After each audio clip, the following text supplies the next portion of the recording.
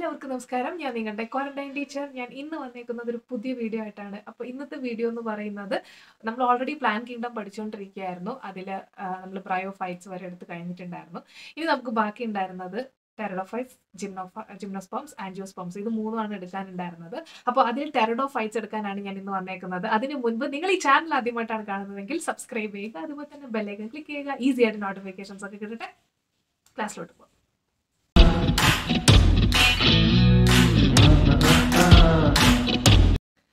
Okay, pteridophytes. Camera ഇവിടെ അല്ല, അവിടെ. Okay. Pteridophytes. The pteridophytes include hostiles and ferns. Pteridophytes are used for medical purpose and as soil binders. They are also frequently grown as ornamentals. നോക്കണ്ട, ഒന്നും പഠിക്കാനില്ല. Okay. Next sentence. Evolutionary, they are the first terrestrial plants to possess vascular tissues. അത് വളരെ important ആയിട്ടുള്ളൊരു MCQ question ആണ്. അതായത് നമ്മൾ algae പഠിച്ചു, bryophytes പഠിച്ചു. ഇതിലൊന്നും നമ്മൾ വാസ്കുലർ ടിഷ്യൂസ് എന്ന് പറയുമ്പോൾ എന്താണ്? സൈലം ആൻഡ് ഫ്ലോയം, അതാണ് നമ്മുടെ വാസ്കുലർ ടിഷ്യൂ എന്ന് പറഞ്ഞാൽ. അത് വലിയ സംഭവമൊന്നുമല്ല, അവര് അങ്ങനെ പറഞ്ഞിരിക്കുന്നേ ഉള്ളൂ. അപ്പോൾ വാസ്കുലർ ടിഷ്യൂസ് ആദ്യം കാണിച്ചു തുടങ്ങിയിരിക്കുന്ന ഒരു പ്ലാൻ ഗ്രൂപ്പ് എന്ന് പറയുന്നത് ആരാണ്? നമ്മുടെ ടെറിഡോഫൈറ്റ്സ് ആണ്. അത് ഇമ്പോർട്ടൻ്റ് ആയിട്ടുള്ളൊരു MCQ ആണ്. നെക്സ്റ്റ് വരുന്നതൊക്കെ അവരുടെ സ്ഥിര സെന്റൻസാ. They are found in cool, dam, ഷെഡി place, though some may flourish well in sandy soil conditions. അത് വേണ്ട. Then you may recall that in bryophytes the dominant phase in the life cycle is gametophytic plant body. അത് ഞാൻ already കഴിഞ്ഞ ക്ലാസ്സിൽ പറഞ്ഞിട്ടുണ്ടായിരുന്നു. കഴിഞ്ഞ ക്ലാസ്സിൽ അത് ഞാൻ പറഞ്ഞിട്ടുണ്ടായിരുന്നു. അതായത് ബ്രയോഫൈറ്റ്സിൽ വരുമ്പോഴത്തേനും അവരുടെ ഡോമിനന്റ് ഫേസ് എന്ന് പറയുന്നത് നമ്മുടെ ഗാമീറ്റോഫൈറ്റിക് സ്റ്റേജും ടെറിഡോഫൈറ്റ്സിൽ വരുമ്പോഴത്തേന് സ്പോറോഫൈറ്റിക് സ്റ്റേജും ആണെന്ന് ഞാൻ പറഞ്ഞിട്ടുണ്ടായിരുന്നു. അതേ ആ സെന്റൻസ് തന്നെയാണ് അവരിവിടെ പറയുന്നത്. അതായത് ആ ഒരു പീരീഡ്, അതായത് ബ്രയോഫൈറ്റ്സിൽ വരുമ്പോഴത്തേന് അവരുടെ ഗാമീറ്റോഫൈറ്റിക് സ്റ്റേജ് ആണ് കൂടുതൽ നേരം അവരുടെ ജീവിതത്തിൽ കൂടുതൽ സമയം കാണുന്നത്. സ്പോറോഫൈറ്റിക് എന്ന് പറഞ്ഞ ഒരു പർട്ടിക്കുലർ സമയം പീരീഡ് മാത്രമേ ഉണ്ടാവത്തുള്ളൂ. ഈ ടെറിഡോഫൈറ്റ്സ് വരുമ്പോഴത്തേന് സ്പോറോഫൈറ്റിക് സ്റ്റേജ് കുറെ കൂടുതൽ നേരവും അതുപോലെ തന്നെ ഗ്യാമീറ്റോഫൈറ്റിക് സ്റ്റേജ് കുറച്ചു നേരം മാത്രമേ ഉണ്ടാവത്തുള്ളൂ. അതുകൊണ്ടാണ് ആ ഡോമിനന്റ് ഫേസ് ഏതാണെന്ന് അതിന്റെ ബേസിസിലാണ് പറയുന്നത്. അപ്പോ ഇവിടെ നോക്കാം. However, in Pteridophytes, the main plant body is sporophyte, which is differentiated into true root, true stem and true leaves. അപ്പോൾ നമ്മൾ ഇത്രയും നേരം പറഞ്ഞുകൊണ്ടിരുന്നത് നമ്മൾ root like, stem like, leaf like അങ്ങനെയൊക്കെ ആയിരുന്നു, റൈസോയിഡ്സ് അങ്ങനെയൊക്കെ ആയിരുന്നു പറഞ്ഞുകൊണ്ടിരുന്നത്. അതായത് പ്രോപ്പർ ആയിട്ട് ഒരു റൂട്ടോ അല്ലെങ്കിൽ ലീഫോ അല്ലെങ്കിൽ എന്താ നമ്മുടെ സ്റ്റെമ്മോ ഇല്ല. ടെറിഡോഫൈറ്റ്സിൽ വരുമ്പോഴത്തേനും അവർക്ക് പ്രോപ്പർ ആയിട്ട് ട്രൂ ആയിട്ടുള്ള റൂട്ട് ഉണ്ടാവും, സ്റ്റെം ഉണ്ടാവും, ലീവ്സ് ഉണ്ടാവും. അപ്പോൾ അതൊക്കെ കാണുന്ന ഒരു പ്ലാന്റ് ഗ്രൂപ്പാണ് ടെറിഡോഫൈറ്റ്സ്. അതൊക്കെ ആദ്യം കാണിച്ചു കൊടുക്കുന്നത് നമ്മുടെ ടെറിഡോഫൈറ്റ്സിൽ വെച്ചിട്ടാണ്. ഇനി നെക്സ്റ്റ് വരുന്നത് these organs possess well differentiated vascular tissues. അത് നമ്മൾ ഓൾറെഡി മെൻഷൻ ചെയ്തു. അതായത് സൈലോം ഫ്ലോയും ഫസ്റ്റ് കാണപ്പെടുന്നത് ആരാണ്? ടെറിഡോഫൈറ്റ്സുകളാണ്. അത് തന്നെയാണ് ആ സെന്റൻസ് പറഞ്ഞിരിക്കുന്നത്. നെക്സ്റ്റ് ശ്രദ്ധിച്ചു വായിക്കുക. The leaves in the pteridophyte are small, that is called microphyls as in Selaginella, or large, that is macrophyls as in ferns. അതെന്താന്ന് വെച്ച് കഴിഞ്ഞാൽ ഈ പറയുന്ന ടെറിഡോഫൈറ്റ്സിൽ ലീവ്സ് ആണെങ്കിൽ ചെറുതായിരിക്കാം അല്ലെങ്കിൽ വലുതായിരിക്കാം. അതാണ് പറഞ്ഞിരിക്കുന്നത്. അതെന്ന് പറയുന്നത് ചെറുതെന്ന് പറയുമ്പോൾ മൈക്രോഫിൽസ്, വലുതെന്ന് പറയുമ്പോഴത്തേന് മാക്രോഫിൽസ്. അപ്പോൾ മൈക്രോഫിൽസിന് എക്സാമ്പിൾ ആരാണ്? സെലാജിനല്ല. അതാണ് ഇവിടെ പറഞ്ഞിരിക്കുന്നത്. മൈക്രോഫിൽസിന് സെലാജിനല്ല എക്സാമ്പിൾ ആയിട്ട് പറഞ്ഞിട്ടുണ്ട്, മാക്രോഫിൽസിന് ഫേൺസ്. അത് മാർക്ക് ചെയ്ത് വെക്കുക. അതൊരു MCQ ആണ്. നെക്സ്റ്റ് വരുന്നത് the സ്പോറോഫൈറ്റ്സ് bear sporangia that are സബ്ടെൻഡഡ് by leaf like appendages called sporophylls. അത് കുറച്ച് കൊനിഷ്ടാണ് കേട്ടോ. ആ സംഭവം എന്താന്ന് വെച്ച് കഴിഞ്ഞാൽ നിങ്ങളൊരു വിചാരിക്കുക, ഞാനിപ്പം എൻ്റെ ട്യൂഷൻ എടുത്തപ്പോൾ ഞാനതിൽ നമുക്ക് ബോർഡിൽ വരച്ച് ഇവിടെ കാണിച്ചു കൊടുത്തിട്ടുണ്ടായിരുന്നു അതെങ്ങനെയാണ് ഇരിക്കുന്നതെന്നുള്ളത്. അപ്പൊ പറയുവാണെങ്കിൽ അത് ഇപ്പൊ നിങ്ങൾ മനസ്സിലൊരു ലീഫ് വിചാരിക്കുക. ഓക്കെ, അപ്പോൾ ലീഫിനകത്ത് നമ്മുടെ സ്പൊറാഞ്ചിയോ ഉണ്ട്. എന്താണ് സ്പൊറാഞ്ചിയോ എന്ന് പറയുന്നത്? സ്പോർസ് നിറഞ്ഞിരിക്കുന്ന പെട്ടി, അതിനെയാണ് സ്പൊറാഞ്ചിയോ എന്ന് പറയുന്നത്. അപ്പോൾ ഇവിടെ ഈ സ്പൊറാഞ്ചിയ അത് നിങ്ങൾക്ക് അറിയാലോ. ഇനി ലീഫിലെ ഞാനൊരു ലീഫ് നിങ്ങളടുത്ത് ആലോചിക്കാൻ പറഞ്ഞില്ലേ, ആ ലീഫിനെയാണ് നമ്മൾ സ്പോറോഫിൽസ് എന്ന് പറയുന്നത്. ഓക്കെ, ലീഫിനെയാണ് സ്പോറോഫിൽസ് എന്ന് പറയുന്നത്. അങ്ങനെ ചുമ്മാ കാണുന്ന ലീവ്സിനെയൊന്നും നമ്മൾ സ്പോറോഫിൽസ് എന്ന് പറയത്തില്ല. അങ്ങനെയാണെങ്കിൽ നമ്മളിപ്പോൾ ഈ നേരിട്ട് നടന്നു പോകുമ്പോഴും വഴി പോകുമ്പോഴും ഒക്കെ കാണുന്ന മരത്തിൽ കാണുന്ന ഇലകളൊക്കെ ഇത് സ്പോറോഫിൽസ് ആണെന്ന് പറയാമല്ലോ. അങ്ങനെയല്ല, നമ്മൾ ചുമ്മാ വഴിയെ പോണവരെയൊന്നും സ്പോറോഫിൽസ് എന്ന് വിളിക്കത്തില്ല. നമ്മൾ വിളിക്കണമെന്നുണ്ടെങ്കിൽ ആ ലീഫിൻ്റെ അകത്ത് ആരുണ്ടായിരിക്കണം? നമ്മൾ നേരത്തെ പറഞ്ഞ സ്പൊറാഞ്ചിയ ഉണ്ടായിരിക്കണം. അതായത് ആ സ്പൊറാഞ്ചിയ എന്ന് പറഞ്ഞാൽ എന്താണ്? സ്പോർസ് നിറഞ്ഞിരിക്കുന്ന ഒരു പെട്ടി, അതിനെയാണ് സ്പൊറാഞ്ചിയ എന്ന് വിളിക്കുന്നത്. അപ്പോൾ ആ സ്പൊറാഞ്ചിയം ഈ പറയുന്ന ലീഫിനകത്തുണ്ടെങ്കിൽ ആ ലീഫിനെ നമ്മൾ എന്തെന്ന് വിളിക്കും? സ്പോറോഫിൽസ് എന്ന് വിളിക്കും. കാര്യം പിടികിട്ടിയോ? അതായത് ഒരു ലീഫ് ഉണ്ട്, ആ ലീഫിനകത്ത് ഒരു സ്പൊറാഞ്ചിയത്തിന്റെ പെട്ടി ഉണ്ട്, അതായത് സ്പോർ നിറഞ്ഞ ഒരു പെട്ടി, ആ പെട്ടിയുണ്ട്. അങ്ങനെ ആ ലീഫിനകത്ത് ഉണ്ടെങ്കിൽ മാത്രമേ ആ ലീഫിനെ നമ്മൾ സ്പോറോഫിൽസ് എന്ന് വിളിക്കത്തുള്ളൂ, അല്ല ചുമ്മാ നമ്മൾ വഴിയെ പോണവരെന്ന് വിളിക്കത്തില്ല. ഓക്കെ, അപ്പൊ അതാണ് ആ സെന്റൻസ് പറയുന്നത്. The സ്പോറോഫൈറ്റ്സ് bear A sporangia that are സബ്ടെൻഡഡ് by leaf like appendages called sporophylls. Okay, next വരുന്നത് in some cases sporophylls may form distinct compact structure called strawberry or cons.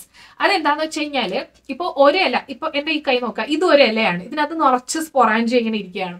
ഞാൻ എന്റെ വേറൊരു ഇല, എന്റെ രണ്ടാമത്തെ കൈ, ആ രണ്ടാമത്തെ കൈ എന്ന് പറഞ്ഞത് എന്റെ വേറെ രണ്ടാമത്തെ ഇലയായിട്ട് അങ്ങ് വിചാരിക്കാം. ഇവിടെയും നമ്മുടെ നിറച്ച് സ്പൊറാഞ്ചി ഇരിപ്പുണ്ട്, അപ്പോ സ്പോറോഫില്ലാണ്, അതുപോലെ ഒരു സ്പോറോഫില്ലാണിത്. അപ്പൊ ഇവിടെ എന്താ സംഭവിക്കുന്നത് എന്ന് വെച്ച് കഴിഞ്ഞാൽ ഇതിപ്പോ എന്റെ രണ്ട് കൈയും കൂടി ചേർത്ത്, ഇനി എനിക്ക് കൈ ഇല്ല കാണിക്കാനായിട്ട്, ഇനി ഞാൻ വേറെ 2-3 കൈകളെയും കൂടി ചേർത്ത് കുറെ ലീവ്സുകളെ, ഈ കൈ എന്ന് പറയുന്നത് ലീവ്സ് ആണല്ലോ, അതായത് സ്പോറോഫിൽസ് ആണല്ലോ, ഈ സ്പോറോഫിൽസുകളെ എല്ലാത്തിനും കൂട്ടി അവരൊരു കുമ്പാരം പോലെ ഞാൻ ഇങ്ങനെ ആക്കി വെച്ചിട്ടുണ്ട്.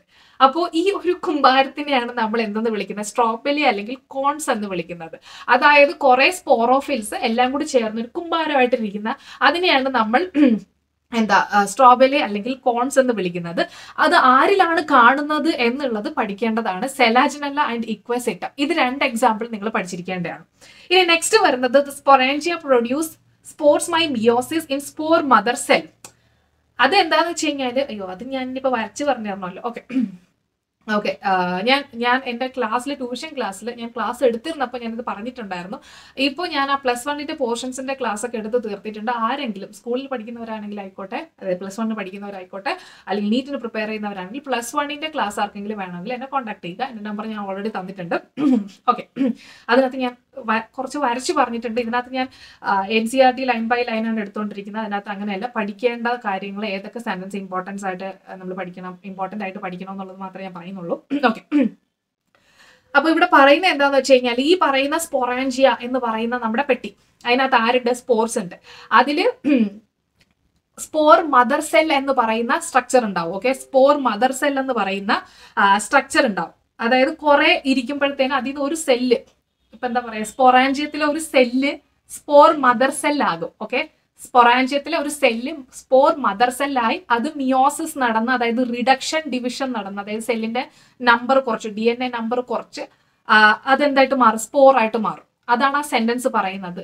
ഒരു സ്പൊറാഞ്ചിയ, ആ സ്പൊറാഞ്ചിയത്തിനകത്ത് കുറെ സെൽസ് ഉണ്ട്, ആ സെൽസിൽ ഒരു സെല്ല് സ്പോർ മദർ സെല്ലായിട്ട് മാറും. ഓക്കെ, ആ സ്പോർ മദർ സെല്ല് മിയോസിസ് നടത്തി എന്തായിട്ട് മാറും? സ്പോർസ് ആയിട്ട് മാറും. ഈ സ്പോർസ് ആണ് പിന്നെ ഓരോ ഗമീറ്റ്സുകളായിട്ട് മാറുന്നത്. ഓക്കെ, ക്ലിയർ അല്ലേ? അപ്പോൾ ആ ഒരു സെന്റൻസ് ആണ് പറയുന്നത്, the sporangia produces spores by meiosis in spore mother cells. Clear അല്ലേ? The spores germinate to give, അത് മാർക്ക് ചെയ്യുക. The spores germinate to give raise to ഇൻകൺസ്പീഷ്യസ് small but multicellular, free living, mostly photosynthetic, thalloid, gametophytic structure called prothallus. ഒരു വലിയ sentence ആയിപ്പോയി കേട്ടോ. Okay, അപ്പൊ ഇവിടെ എന്താന്ന് വെച്ച് കഴിഞ്ഞാൽ, നമ്മൾ നേരത്തെ പറഞ്ഞതുപോലെ ആ സ്പോർസ് എന്ത് ചെയ്യുന്നു? തിരിച്ച് താഴോട്ട് വീണ് അത് എന്നിട്ട് ജെർമിനേറ്റ് ചെയ്യും, അതായത് പുതിയതായിട്ട് ഇങ്ങനെ വളർന്നു വരാൻ തുടങ്ങും. വളർന്നു വരുമ്പോഴത്തേനും ഒരു ചെറിയ ഒരു മൾട്ടി സെല്ലുലാർ സ്ട്രക്ചർ ആണ് ഫോം ചെയ്യുന്നത്. ഇപ്പൊ ഞാനിപ്പോ ഇങ്ങനെ പറയുവാണെങ്കിൽ, ഓക്കെ, നമ്മുടെ ഇല വന്നു, ഇല ഇരിക്കുകയാണ്, സ്പോറോഫിൽ ഇരിക്കുകയാണ്. സ്പോറോഫില് സ്പൊറാഞ്ചിയം ഉണ്ട്, സ്പൊറാഞ്ചിയത്തിനകത്ത് സ്പോർ ഉണ്ട്, സ്പോർ ആയിട്ടില്ല, സ്പൊറാഞ്ചിയത്തിനകത്ത് ഇപ്പോൾ കുറെ സെല്ലുകളാണ് ഇരിക്കുന്നത്. അതിൽ ഒരു സെൽ എന്തായിട്ട് മാറി? Spore mother സെല്ലാകും. അത് മിയോസിസ് നടന്ന് സ്പോർ ആയിട്ട് മാറി. ആ സ്പോർ എന്ത് ചെയ്ത് വെറുതെ അവിടെ ഇരുന്ന് ബോറടിച്ചിട്ട് താഴെ പോയി ചെന്ന് കിടക്കാന്ന് വിചാരിച്ചിട്ട് പൊട്ടി താഴോട്ട് വീണ് നിലത്ത് വീഴും. നിലത്ത് വീഴുമ്പോഴത്തേനും പിന്നെ എന്തായിട്ട് മാറും? അവരെന്നാൽ വെറുതെ നിലത്ത് കിടക്കണ്ടെന്ന് വിചാരിച്ചിട്ട് ചെറുതായിട്ട് അതിൽ നിന്ന് കായും പോക്ക്, അതായത് ജെർമിനേഷൻ ഉണ്ടാവും. ജെർമിനേഷൻ ഉണ്ടായിട്ട് അത് ചെറിയൊരു മൾട്ടി സെല്ലുലാർ സ്ട്രക്ചർ ആയിട്ട് മാറും. ആ സ്ട്രക്ചറിനെയാണ് നമ്മൾ പ്രോതാലസ് എന്ന് വിളിക്കുന്നത്. ഓക്കെ, ക്ലിയർ അല്ലേ? അപ്പൊ ആ സെന്റൻസ് മാർക്ക് ചെയ്ത് വെക്കുക. അത് വളരെ ഇമ്പോർട്ടന്റ് ആയിട്ടുള്ള സെന്റൻസ് ആണ്. അതിൽ എസ്പെഷ്യലി 2 വാക്കുകളാണ്, അതായത് multi cellular and free living and mostly photosynthetic, thalloid, ഗമേറ്റോഫൈറ്റിക്. ഈ 3 വാക്കുകളും 4 വാക്കുകളും വളരെ ഇമ്പോർട്ടന്റ് ആണ്. പ്രോതാലസിനെ മെൻഷൻ ചെയ്യുന്ന 4 വാക്ക്. Okay, these gametophytes require cool, damp, shady places to grow. Because of this specific restricted requirement and the need for the water for fertilization, പണ്ടൊക്കെ വീട്ടിൽ ഇരിക്കുമ്പോഴത്തേനും എന്താ മൃഗങ്ങളും അങ്ങനെ ജന്തുക്കളും പക്ഷികളും ഒക്കെ ആയിരുന്നു. ഇപ്പൊ ഇവിടെ പിള്ളേരാണ് കേട്ടോ. ഞാൻ എവിടെ ചെന്നാലും എന്നെ ആരും അങ്ങനെ വിടത്തില്ല, എല്ലാവരും ഇങ്ങനെ പുറകെ കൂടും. Okay, because of the specific, അത് ഒന്ന് ഇഗ്നോർ ചെയ്തേക്കണേ. Because of the specific restricted and requirement, എന്റെ ശ്രദ്ധയെ മാറിപ്പോവാ അതാ. Okay, because of this specific restricted requirement and the need for the water for fertilization, the spread of living pteridophytes is limited and restricted to narrow geographical regions. അതൊരു board exam question ആണ്. അതായത് ഈ പറയുന്ന ഗാമീറ്റോഫൈറ്റ്സിന് വെള്ളം വേണം. അതായത് അവരുടെ fertilisation നടക്കണമെങ്കിൽ നമ്മൾ ബ്രയോഫൈറ്റ്സിനെ പറഞ്ഞില്ലായിരുന്നോ, amphibians of the plant kingdom എന്നൊക്കെ പറഞ്ഞില്ലായിരുന്നു. കാരണം അവർക്ക് വാട്ടർ വേണം ഫെർട്ടിലൈസേഷൻ നടത്താൻ വേണ്ടിയിട്ട്. സെയിം സംഭവം തന്നെയാണ് ഇവിടെയും. അവർക്ക് ഫെർട്ടിലൈസേഷൻ ഒരു പ്രോപ്പർ ആയിട്ട് സ്ഥലം വേണം, വാട്ടർ ഉള്ള ഒരു ഏരിയ വേണം. അതുകൊണ്ട് അവരുടെ വളർച്ച എന്ന് പറയുന്നത് ഒരു പർട്ടിക്കുലർ ജോഗ്രഫിക്കൽ ഏരിയാസിൽ മാത്രമേ ഉള്ളൂ, വേറെ സ്ഥലങ്ങളിലൊന്നും കാണപ്പെടത്തില്ല. അതാണ് സെന്റൻസ് പറയുന്നത്. The gametophytes bear male and female sex organs called antheridia and archegonia. ഇതൊക്കെ നമ്മൾ പണ്ടേ കേട്ട കഥയാ, ഇനി കൂടുതൽ പറയേണ്ട ആവശ്യമില്ലല്ലോ. മെയിൽ ഫീമെയിൽ പാർട്ടുകൾ ഉണ്ടായിരിക്കും. മെയിൽ പാർട്ടിനെ വിളിക്കുന്ന പേരാണ് ആന്തരീഡിയ, അതുപോലെ തന്നെ ഫീമെയിൽ സെക്സ് ഓർഗനെ വിളിക്കുന്ന പേരാണ് ആർക്കിഗോണിയ. ഓക്കെ, നെക്സ്റ്റ് വരുന്നത് the male gametes released from the antheridia to the mouth of the archegonium. Okay, അതായത് മെയിൽ ഗാമീറ്റും ഫീമെയിൽ ഗാമീറ്റും അല്ലെങ്കിൽ ഫീമെയിൽ എഗ്ഗും കൂടെ കോണ്ടാക്റ്റിൽ വരികയാണ് ഇപ്പോൾ. സോ ആ സെന്റൻസും പോയി. Fusion of the mail gamete with egg present in the archegonium result in the formation of zygote. Okay, മെയിലും female ഗാമീറ്റും fuse ചെയ്ത് zygote form ചെയ്തു, അത്രയേ ഉള്ളൂ കഥ. Zygote thereafter produces a multicellular, well-differentiated sporophyte, which is the dominant phase of Pteridophytes. Mark ചെയ്യുക sentence. അതായത് നമ്മൾ നേരത്തെയും ബ്രയോഫൈറ്റ്സിൽ പഠിച്ചപ്പോഴും പറഞ്ഞു, അതായത് സൈഗോട്ട് ഫോം ചെയ്തു, സൈഗോട്ട് ഫോം ചെയ്യുമ്പോഴത്തേനും തിരിച്ചെന്തിലോട്ടാണ് പോകുന്നത്, സ്പോറോഫൈറ്റിക് സ്റ്റേജിലോട്ടാണ് പോകുന്നത്. നേരത്തെ നമ്മൾ അത് തന്നെ പഠിച്ച സെയിം സംഭവം തന്നെ ഇവിടെയും പഠിക്കുന്നത്. പക്ഷെ ഇവിടുത്തെ വ്യത്യാസം എന്താണെന്ന് വെച്ച് കഴിഞ്ഞാൽ അവരുടെ സ്പോറോഫൈറ്റിക് സ്റ്റേജ് ആണ് ഡോമിനന്റ്. അതായത് കുറെ പീരീഡ്, കുറെ ഡ്യൂറേഷൻ നിൽക്കുന്ന ഒരു സ്റ്റേജ് എന്ന് പറയുന്നത് സ്പോറോഫൈറ്റിക് സ്റ്റേജ് ആണ്. ഓക്കെ, അപ്പൊ ഇവിടെ അതേപോലെ തന്നെ ഈ പറയുന്ന സൈഗോട്ട് ഫോം ചെയ്തതിന് ശേഷം വെൽ ഡിഫറൻഷിയേറ്റഡ് ഒരു സ്പോറോഫൈറ്റിക് സ്റ്റേജിലോട്ടാണ് അവർ പോകുന്നത്. ഇനി ഇവിടെ അവർ പറയുവാണെങ്കിൽ ഈ സ്പോറോഫൈറ്റിക് സ്റ്റേജിലോട്ട് അവർ പോയി അവിടെ വെച്ച് നിർത്തുക, ആ സ്റ്റോറി അവിടെ തീർന്നു. ഓക്കെ, ഇനി അടുത്ത സെന്റൻസ് അതുമായിട്ട് കൂട്ടിക്കുഴയ്ക്കരുത്. അവർ പറയുന്നത് ഈ ടെറിഡോഫൈറ്റ്സിൽ, ഈ നേരത്തെ പറഞ്ഞ കഥയുടെ ബാക്കി കഥയല്ല, ടെറിഡോഫൈറ്റ്സിൽ സ്പോർസുകൾ നമ്മൾ പഠിച്ചല്ലോ, സ്പൊറാഞ്ചിയത്തിനകത്തിരിക്കുന്ന സ്പോർ മദർ സെല്ല് ഫോം ചെയ്തിട്ട് കുറെ മിയോസിസ് നടന്ന് സ്പോർസുകൾ ഉണ്ടായല്ലോ. ആ സ്പോർസുകൾ എന്ന് പറയുന്നത് ചിലപ്പോൾ ഒരേ സൈസിലായിരിക്കാം, ചിലപ്പോൾ തമ്മിൽ ഡിഫറെന്റ് സൈസിലായിരിക്കാം. ഇനി അവർ സിമിലർ സൈസ് ആണെങ്കിൽ അവരെ വിളിക്കുന്ന പേരാണ് ഹോമോസ്പോറസ്. ഓക്കെ, അതിന് എക്സാമ്പിൾ പഠിച്ചു വെക്കുക, സെലാജിനല്ല ആൻഡ് സാൽവീനിയ. അവരെ വിളിക്കുന്ന പേരാണ് ഹോമോസ്പോറസ്. ഓക്കെ, അതിന് എക്സാമ്പിൾ പഠിച്ചു വെക്കുക, സെലാജിനല്ല ആൻഡ് സാൽവീനിയ. ഈ പേരുകളൊക്കെ പഠിക്കാൻ നല്ല പാടാണ് കേട്ടോ. കുറെ തവണ എവിടെയെങ്കിലും ഒക്കെ എഴുതി പഠിച്ച് വായിച്ച് അങ്ങനെ മാത്രമേ പഠിക്കാൻ പറ്റത്തുള്ളൂ. അല്ലാതെ നിങ്ങൾക്ക് ഒറ്റ തവണ ഇത് കേട്ട ഉടനെ നിങ്ങൾക്ക് പഠിക്കാനൊന്നും പറ്റത്തൊന്നുമില്ല. അങ്ങനെ പഠിക്കാൻ പറ്റിയില്ല എന്ന് പറഞ്ഞ് വിഷമിക്കാൻ വേണ്ട, അത് കുറെ തവണ വായിച്ചാലേ ഓർമ്മയിരിക്കത്തുള്ളൂ. ഇപ്പോഴേ പറഞ്ഞിട്ടുണ്ട്. ഇനി അവർ പറയുന്ന ഒരു കാര്യം എന്താണെന്ന് വെച്ച് കഴിഞ്ഞാൽ, നെക്സ്റ്റ് വരുന്നത് നമ്മുടെ ഹെട്രോസ്പോറസിന്റെ കാര്യമാണ്. ഹെട്രോസ്പോറസ് എന്ന് പറയുന്നത് ഒരു ലാർജ് സ്പോറും ഒരു സ്മോൾ സ്പോറും ഉണ്ടായിരിക്കും, ചെറുത്. അതായത് ഒന്ന് വലുതും ഒന്ന് ചെറുതുമായിട്ടുണ്ടായിരിക്കും. ഓക്കെ, നെക്സ്റ്റ് വരുന്നത് the megaspores and microspores germinate and give rise to female and male gametophyte respectively. The female gametophyte in these plants are retained on the parent sporophytes for a variable periods.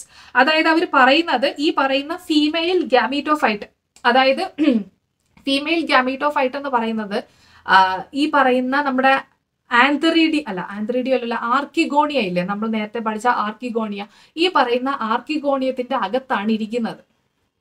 അതായത് ഞാൻ ഒന്നുകൂടെ clear ആക്കി പറഞ്ഞുതരാം. ഈ പറയുന്ന ഓരോ സ്പോർസുകൾ നമ്മളിപ്പോ പറഞ്ഞു തന്നില്ലേ, സിമിലർ ടൈപ്പ് സ്പോർസ് ഉണ്ടാവും അല്ലെങ്കിൽ ഡിസിമിലർ ആയിട്ടുള്ള സ്പോർസുകൾ ഉണ്ടാവും എന്ന് പറഞ്ഞില്ലേ. ഈ പറയുന്ന സ്പോറുകളാണല്ലോ പിന്നീട് എന്തായിട്ട് മാറുന്നത്, ഗാമീറ്റോഫൈറ്റുകളായിട്ട് മാറുന്നത്. അപ്പോൾ ഗാമീറ്റോഫൈറ്റുകളായിട്ട് ഇത് മാറും. അപ്പോൾ ഫീമെയിൽ ഗാമീറ്റോഫൈറ്റ് ആകും അല്ലെങ്കിൽ മെയിൽ ഗാമീറ്റോഫൈറ്റ് ആകും, അങ്ങനെ എന്ത് വേണമായിട്ട് മാറും. ഇനി ഈ ഫീമെയിൽ ഗാമീറ്റോഫൈറ്റ് ആണെങ്കിൽ അവരെന്ത് ചെയ്യുന്നു, നേരത്തെ നമ്മൾ പറഞ്ഞു ആന്ത്രോസോയിഡ്സിനെ റിലീസ് ചെയ്യും, അവരിങ്ങനെ ഇറങ്ങി നടക്കും, വെള്ളത്തിലൂടെ പോയി ചെന്ന് ആർക്കിഗോണിയത്തിൽ പോയി ചെന്ന് ഫ്യൂസ് ചെയ്യുമെന്ന് പറഞ്ഞു. ഇവിടെ എന്താ സംഭവിക്കണമെന്ന് വെച്ചാൽ ഫീമെയിൽ ഗാമീറ്റ് അവിടെ തന്നെ നിൽക്കും. ഓക്കെ, പാരന്റ് ബോഡിയിൽ തന്നെ നിൽക്കും, അവരൊരിടത്തും ഇറങ്ങി നടക്കത്തില്ല. എന്നാൽ മെയിൽ ഗാമീറ്റോഫൈറ്റ് എന്ന് പറയുന്നത് അവരാണ് ഇറങ്ങി നടക്കുന്ന ആൾക്കാർ. ഓക്കെ, ഫീമെയിൽ ഗ്യാമീറ്റോഫൈറ്റ് ഇറങ്ങി നടക്കത്തില്ല, അവിടെ തന്നെ ഇരിക്കും. അപ്പൊ അതിന്റെ മീനിങ് എന്താന്ന് വെച്ച് കഴിഞ്ഞാല് നമ്മുടെ മെയിൽ ഗ്യാമീറ്റ് പോയി ചെന്നിട്ട് നമ്മുടെ പാരന്റ് ബോഡിയിൽ ഇരിക്കുന്ന ഫീമെയിൽ ഗ്യാമീറ്റോഫൈറ്റുമായിട്ട് ഫ്യൂസ് ചെയ്ത് എംബ്രിയോ ഫോം ചെയ്ത് അല്ലെങ്കിൽ സൈഗോട്ട് ഫോം ചെയ്ത് ആ സൈഗോട്ട് ഇപ്പൊ എവിടെയാണ് ഇരിക്കുന്നത്? താഴെ നിലത്തോ ഒരിടത്തും അല്ല ഇരിക്കുന്നത്, നമ്മുടെ പാരന്റ് ബോഡിയിലാണ് ഇരിക്കുന്നത് എന്നാണ് ആ ഒരു സെന്റൻസിന്റെ മീനിങ്. അപ്പൊ ഈ പാരന്റ് ബോഡിയിൽ ഇരിക്കുന്നത് കാരണം അതിന്റെ യൂസ് എന്താണ്? അതിന്റെ യൂസ് എന്താന്ന് വെച്ച് കഴിഞ്ഞാല് ഈ പറയുന്ന ഫ്രൂട്ടില്ലേ, ഇപ്പൊ നമ്മൾ ഏതെങ്കിലും ഒരു ഫ്രൂട്ട് എടുക്കട്ടെ, ആ ഫ്രൂട്ടിന്റെ ഈ ഫ്ലഷി പാർട്ടിൽ, അത് കഴിക്കുന്ന പാർട്ട്, ആ പാർട്ട് ഫോം ചെയ്യുന്നു അല്ലെങ്കിൽ സീഡ് ഫോം ചെയ്യുന്നു. ആ ഒരു സ്റ്റേജിലോട്ട് അവർ മാറി മാറി പൊയ്ക്കൊണ്ടിരിക്കുകയാണ്. അതായത് സിമ്പിൾ ആയിട്ട് പറഞ്ഞു കഴിഞ്ഞാല് ചെറിയൊരു ആൽഗെ സ്റ്റേജിൽ നിന്ന് വളർന്നാണ് അവരൊരു വലിയ മരത്തിന്റെ സ്റ്റേജിലോട്ട് പോകുന്നതല്ലേ. അപ്പൊ ആ വളർച്ച എത്തുമ്പോൾ ഇത്രയും നേരം ആൽഗയിലൊന്നും ഫ്രൂട്ട്സ് ഒന്നും വരാൻ പോലും തുടങ്ങിയിട്ടില്ല. അപ്പൊ ഈ ടെറിഡോഫൈറ്റ്സിലാണ് ശരിക്കും ഈ ഫ്രൂട്ട് പോലെയുള്ള സംഭവങ്ങളൊക്കെ ഫോം ചെയ്യാൻ തുടങ്ങിയത്. അതുപോലെ തന്നെ ഫ്രൂട്ട് ഫോം ചെയ്തിട്ട് അടുത്ത് ജിംനോസ്പേമിലോട്ട് പോകുമ്പോഴത്തേനും ആര് വരാൻ തുടങ്ങും? പിന്നെ അങ്ങോട്ട് സീഡും അതൊക്കെ വരാൻ തുടങ്ങും. അപ്പൊ ആ ഫ്രൂട്ട് പോലെയുള്ള സംഭവങ്ങളൊക്കെ ഫോം ചെയ്യാൻ തുടങ്ങുന്നത് ഈ പറയുന്ന ടെറിഡോഫൈറ്റ്സിലാണ്. അതിന്റെ സ്റ്റാർട്ടിങ് എന്ന് പറയുന്നത് ടെറിഡോഫൈറ്റ്സിലായിരുന്നു. അതാണ് അവർ പറയുന്നത്. This event is A പ്രിക്കോസർ to the seed habit considered as an important step in evolution. അതായത് ഈ പറയുന്ന എന്താ സീഡ് അങ്ങനെ ഒന്നും ഫോം ചെയ്തിട്ടില്ല. ആ ഫോം ചെയ്യുന്നതിന് തൊട്ടു മുൻപേ ഉള്ള ആ ഒരു, ഇപ്പം ചെറുതിന്നാണല്ലോ വലുതിലോട്ട് പോകുന്നത്, അതുപോലെ അത്രയും കോംപ്ലക്സ് ആയിട്ടില്ല, അതിന് തൊട്ടു മുൻപേ ഉള്ളൊരു സ്റ്റേജ് ഫോം ചെയ്യാൻ തുടങ്ങുന്നത് അല്ലെങ്കിൽ സ്റ്റാർട്ടിങ് തുടങ്ങിയത് നമ്മുടെ ഈ ടെറിഡോഫൈറ്റ്സിൽ വെച്ചിട്ടാണ്. കാരണം ജിംനോസ്പേമിൽ വരുമ്പോഴത്തേനും സീഡൊക്കെ ഫോം ചെയ്തു. ഓക്കെ, സീഡൊക്കെ ഫോം ചെയ്യാൻ തുടങ്ങി. ആൻജിയോസ്പേംസിലോട്ട് പോയപ്പം ഈ സീഡിന് ചുറ്റും ആരും കൂടിയായി, ഫ്രൂട്ടും കൂടിയായി. ഫ്രൂട്ട് വെച്ചാൽ ഫ്ലഷി പാർട്ട് കൂടെയായി. അപ്പം ഇത് രണ്ടും ആവുന്നതിന് തൊട്ടു മുമ്പുള്ള സ്റ്റേജാണ് നമ്മുടെ ടെറിഡോഫൈറ്റ്സ്. അപ്പോൾ ഈ പറയുന്ന സീഡ് ഹാബിറ്റിന് തൊട്ടു മുമ്പുള്ള സ്റ്റേജ് അല്ലെങ്കിൽ പ്രിക്കേഴ്സർ ഏത് സ്റ്റേജ് ആണെന്ന് ചോദിച്ചു കഴിഞ്ഞാൽ ജിംനോസ്പേം അല്ല, ആൻജിയോസ്പേം അല്ല, അത് നമ്മുടെ ടെറിഡോഫൈറ്റ്സ് ആണ്. ഓക്കെ, അപ്പോൾ അതാണ് നമ്മുടെ ടെറിഡോഫൈറ്റ്സിനെ പറ്റി പറയാനുള്ളത്. ഇത് ഇച്ചിരി ഒരു അവിയലാണ്, സുഖമില്ല. ഓക്കെ, ഇനി ഇതിന്റെ എക്സാമ്പിൾസ് നിങ്ങൾ പഠിക്കുക. ഈ എക്സാമ്പിൾസ് പഠിക്കാൻ എളുപ്പമാണ്, കുറച്ച് മാത്രമേ പ്രശ്നമുള്ളൂ. അതായത് സൈലോപ്സിഡ, എന്റെ എക്സാമ്പിൾ സൈലോട്ടം, സിമ്പിൾ. ലൈക്കോപ്സിഡ, ലൈക്കോപോഡിയം, ലൈക്കോ എന്നുള്ള പേരുണ്ടല്ലോ, പക്ഷെ നിങ്ങൾ മറക്കുന്ന ഒരു കാര്യമാണ് സെലാജിൻ അല്ല, അത് മാത്രം നിങ്ങൾ പഠിച്ചാൽ മതി. നെക്സ്റ്റ് സ്പീനോസിഡ, ഇക്വസെറ്റം, അത് പഠിക്കേണ്ടതാണ്. ഇക്വസെറ്റ ഒരുപാട് തവണ MCQസിന് ചോദിച്ചിട്ടുള്ള ഒരു വേർഡാണ് ഇക്വസെറ്റം, അത് നിങ്ങൾ നോക്കി വെക്കാം. നെക്സ്റ്റ് വരുന്നത് ടീറോപ്സിഡ എളുപ്പമാണ് കേട്ടോ പഠിക്കാൻ. ഡ്രയോപ്റ്റെറിസും ടെറിസും നിങ്ങൾ ഓർത്ത് വെക്കും, കാരണം ടീറോപ്സിഡ ടെറിസ് എന്നുള്ള വാക്ക് അതിനകത്തുണ്ട്, പക്ഷെ ആഡിയൻഡം നിങ്ങൾ ഓർത്ത് വെക്കത്തില്ല. അപ്പോൾ അതുകൊണ്ട് നിങ്ങൾ ആഡിയൻഡമാണ് മാർക്ക് ചെയ്ത് വെക്കേണ്ടത്. ആഡിയൻഡത്തിന് വേറൊരു പേരുണ്ട്, അത് ആർക്കറിയാമെന്ന് ഞാൻ നോക്കട്ടെ, കമന്റ് സെക്ഷനിൽ നോക്കാം അത് ആർക്കൊക്കെ അറിയാന്നുള്ളത്. അപ്പോൾ ഇത്രയാണ് നമ്മുടെ ഇന്നത്തെ ക്ലാസ് അല്ലെങ്കിൽ ടെറിഡോഫൈറ്റ്സിനെ പറ്റിയിട്ട് പഠിക്കാനുള്ളത്. എല്ലാവർക്കും മനസ്സിലായി എന്ന് ഞാൻ വിശ്വസിക്കുകയാണ്. അപ്പോൾ എന്തെങ്കിലും ഡൗട്ട് ഉണ്ടെങ്കിൽ നിങ്ങൾക്ക് എന്നെ സമീപിക്കാം. Facebook, Telegram, Instagram, your quarantine teacher.